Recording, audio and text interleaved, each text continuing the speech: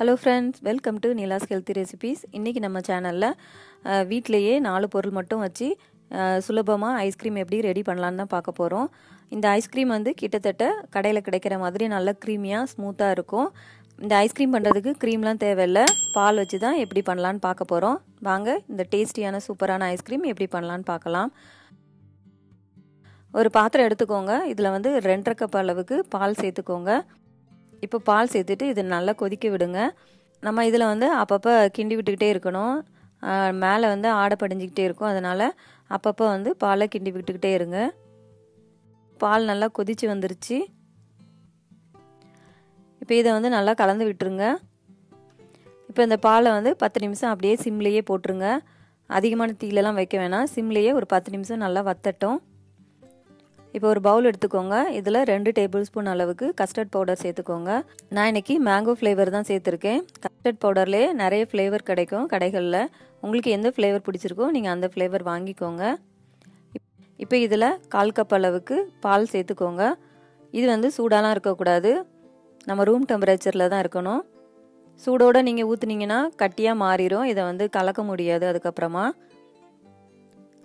இப்போ இதை வந்து நல்லா கட்டி இல்லாமல் கலந்துக்கோங்க. இப்போ கட்டி இல்லாமல் கலந்தாச்சு. இப்போ இது இருக்கட்டும். இப்போ பால் 10 நிமிஷம் நல்லா வத்திருச்சு. இப்போ இதில் வந்து நம்ம கஸ்டர்ட் பவுடர் பாலை வந்து சேர்த்துடலாம். பாலில் சேர்க்க முன்னாடி நல்லா வந்து கலந்து விட்டுருங்க. மறுபடியும் இந்த கஸ்டர்ட் பவுடரை வந்து ஊற்றிட்டு உடனே வந்து கலந்து விட்டுக்கிட்டே இருங்க. கலந்து விடலைன்னா அப்படியே கட்டியாக மாறிடும். அதனால் கலந்து விட்டுக்கிட்டே இருங்க. இது வந்து ஒரு 2லேருந்து 3 நிமிஷம் நல்லா கலந்து விட்டுட்டே இருங்க. இப்போ ஒரு 3 நிமிஷம் ஆகிடுச்சு. இப்போ இதில் வந்து நான் இன்னைக்கு 2 டேபிள் ஸ்பூன் அளவுக்கு வெண்ணெய் சேர்க்க போகிறேன். சப்போஸ் உங்ககிட்ட வெண்ணெய் இல்லைனாலும் பரவாயில்ல. ஆனால் வந்து வெண்ணெய் சேர்த்திங்கன்னா நல்லா க்ரீமியாக கிடைக்கும் ஐஸ்கிரீம். அதனால தான் நான் இன்னைக்கு வெண்ணெய் சேர்த்துருக்கேன்.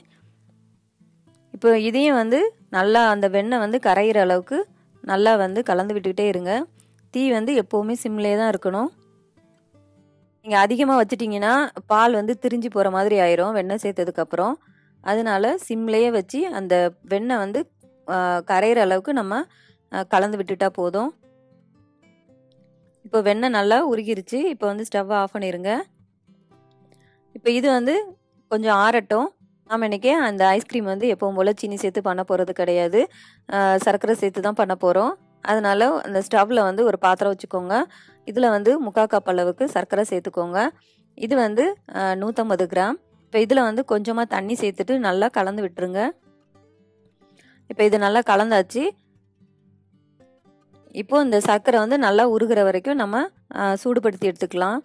இப்போ சர்க்கரை வந்து நல்லா கரைஞ்சிருச்சு. இப்போ இதை வந்து ஒரு வடிகட்டியில் வடிகட்டிக்கோங்க. இப்போ இதை வந்து வடிகட்டியாச்சு.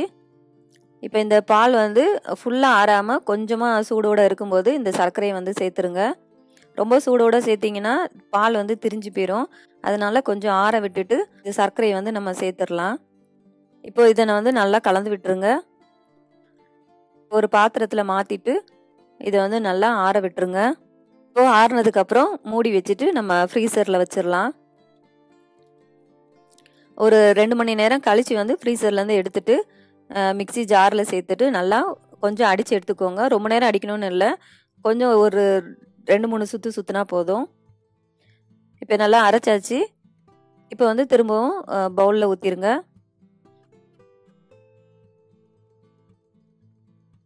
இப்போ இதையும் ஃப்ரீசரில் வச்சுட்டு ஒரு 2 மணி நேரம் கழித்து திரும்பவும் நம்ம வந்து அடித்து எடுக்கணும். இந்த மாதிரி ஒரு 3 டைம் பண்ணால் போதும்.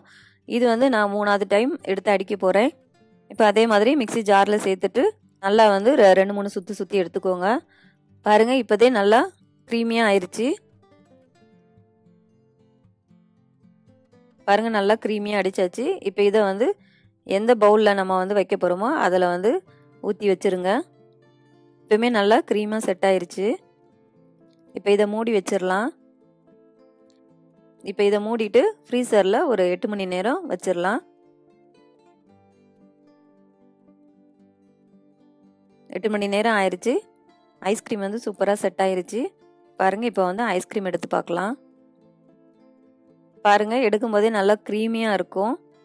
அவ்வளோதாங்க. ரொம்ப சூப்பரான, ரொம்ப ஸ்மூத்தான, ரொம்ப டேஸ்டியான ஐஸ்கிரீம் வந்து சூப்பராக ரெடி ஆயிருச்சு. இது ரொம்ப நல்லா க்ரீமியாக இருக்கும், ரொம்ப ரொம்ப டேஸ்ட்டாக இருக்கும்.